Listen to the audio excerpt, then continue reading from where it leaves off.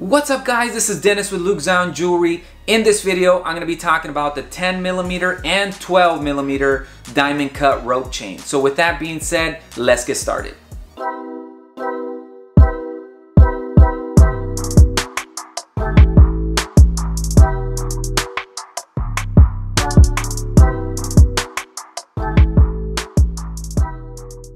Alright guys, thank you so much for tuning in today. So I'm really excited to share with you guys the new 10mm and 12mm rope chain. So let's go ahead and take a look.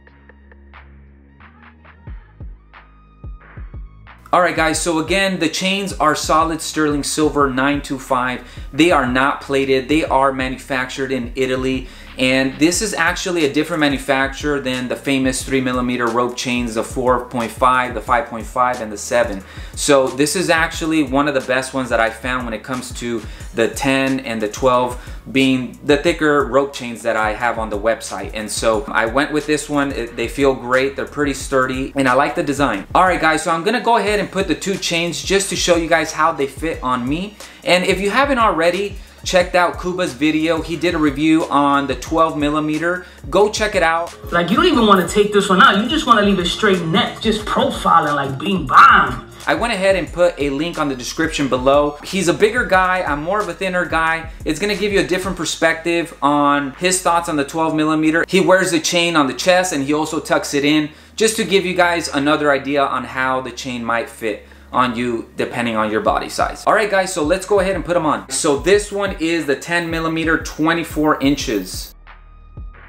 And this one is the 12mm in 26 inches. Alright guys, so now that I have both of the chains on the neck, the 10 and the 12, I will tell you that the weight is pretty heavy. Right, so these are not your casual everyday type of chains for a huge percentage of you guys, right? There's many of you guys that have bigger bodies, that have more muscles than I do and are not thin like me, and so this is something that you might even use on a daily.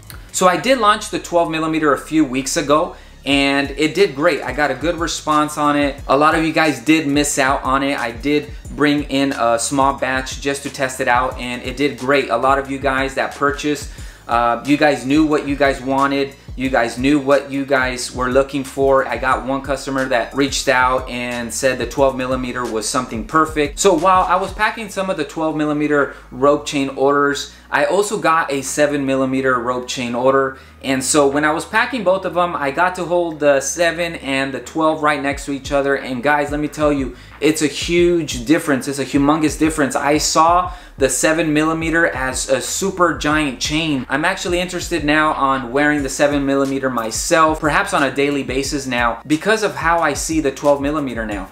Right, so that's the beauty of chain collecting. Once you start getting some bigger millimeters in your hand, you start wearing it once in a while, you start growing into it and you start growing up in the millimeter. Alright guys, thank you so much for watching this video. If you sticked around to the end, you guys are the rock stars. I really appreciate all of you guys that have watched the video till now. If you haven't already, subscribe to the channel, hit that like button. I really appreciate you guys and I'll see you in the next video.